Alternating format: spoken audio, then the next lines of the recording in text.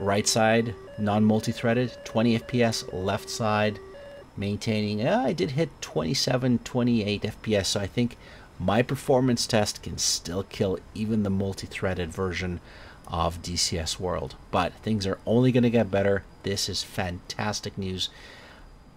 Hey guys, Plasma1945 here. We're going to jump right into it.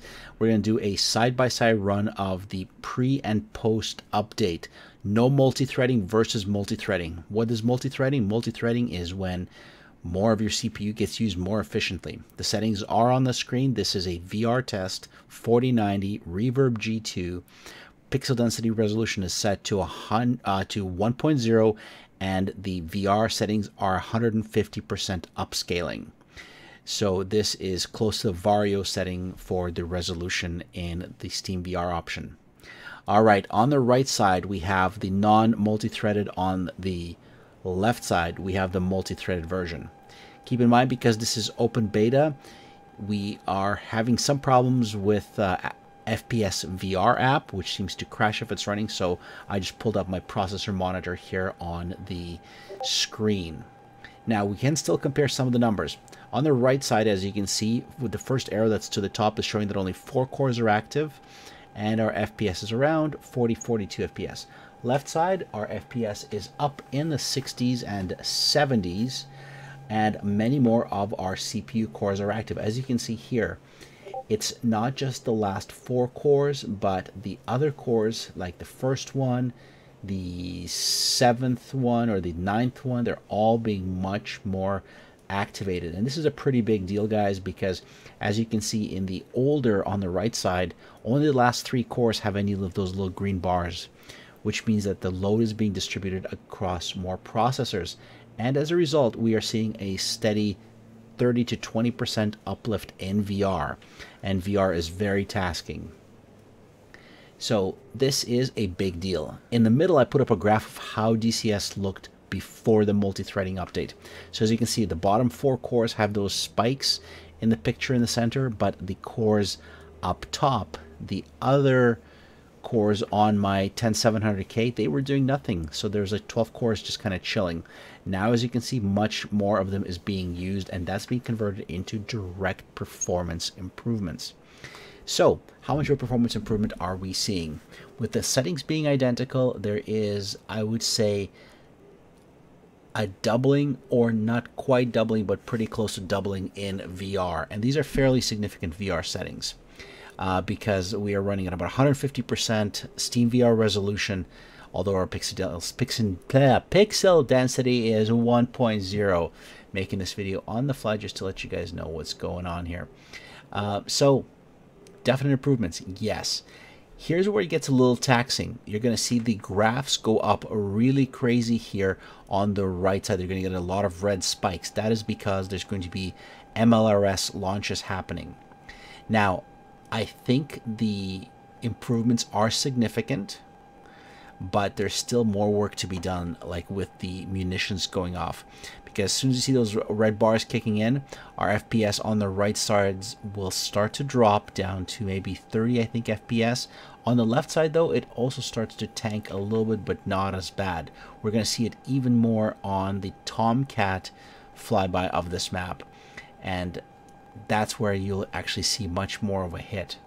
But overall, we are seeing a doubling of the FPS in a flanker, flying low with a whole bunch of stuff happening on the map. Pretty amazing, pretty significant. Keep in mind, guys, that this is an open beta. Multi-threading is extremely hard to code, so you may have crashes, you may have some apps that will not start up, or may have a conflict with DCS, so keep all that in mind. All right, in the TOMCAT, jumping into the Rio seat, I'm gonna let Iceman drive me around. First things first, we are seeing much higher stability in our FPS. On the right side, as you can see, there's a lot of stuttering happening, and our FPS is in the 20s and 30s at these high settings. But on the left side, we are looking at 40s and 50s in the FPS. So we've gained at least 20 FPS, not quite double, but that's fairly significant. The other thing that I noticed is the video card gets a lot more use. So whatever bottlenecking was happening between the game and the video card, that is gone. The video card was being used before at about 50 to 60% on the 4090. Well, now it's hitting 70, 75%. So make sure you turn your fans up if you're going to be running the multi-thread version of DCS. Again, lots of red spikes, lots of instability in the non-multi-threaded older version on the right side as well. And, well, honestly, it's going back to those graphs. Look at on the right side, CPU 0 through 15. There's the 4 cores working really hard.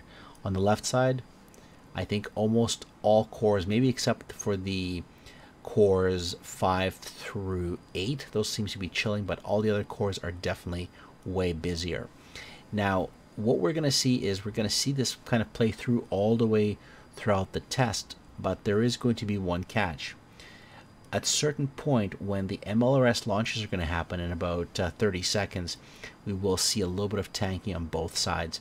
And I think this is just the nature of having to calculate individual warheads within the munitions going off. That would be the consequence of that. Also, this is a pretty busy map. I think I've got like 7 or 8 SAM installations. I've got Spitfires and Mustangs flying around being shot at by S300s and SA-15s. So it is a very busy map. This is the closest that I could recreate to a server such as Growling Sidewinder when it's fully loaded for PvP, or Enigma's Cold War when it is fully loaded. So here, if we are seeing, there's the MLRSs flying over top, and the right side is really going to tank, and the left is going to take a little hit, but not as bad. So right side, we're at 30, 34 FPS before they land.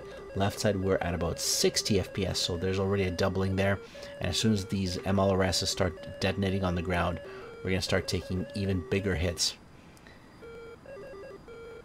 And I think they're going to start impacting now, so just watch the right side. The FPS starts to drop into the 20s, 25, 24, 23. Left side, it is taking some hits, but it's maintaining 30 to about 45, 50 FPS.